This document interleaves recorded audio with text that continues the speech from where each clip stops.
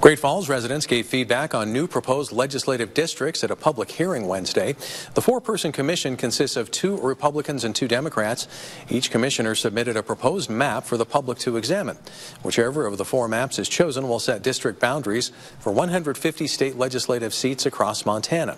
At Wednesday's public meeting in Great Falls, about 40 people stood up to share their map preferences, including Robert E. Harris, a Great Falls resident who said he wished the commission would do a better job translating the numbers and was concerned about the balance within his district.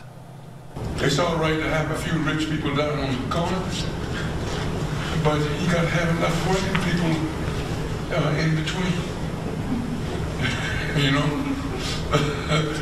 and that's what people are concerned about.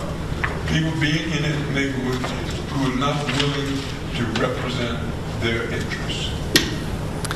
That hearing was one of 8 scheduled in September as the Montana Districting and Apportionment Commission enters the public hearing phase of its redistricting process. The next meeting will be Friday via video conference.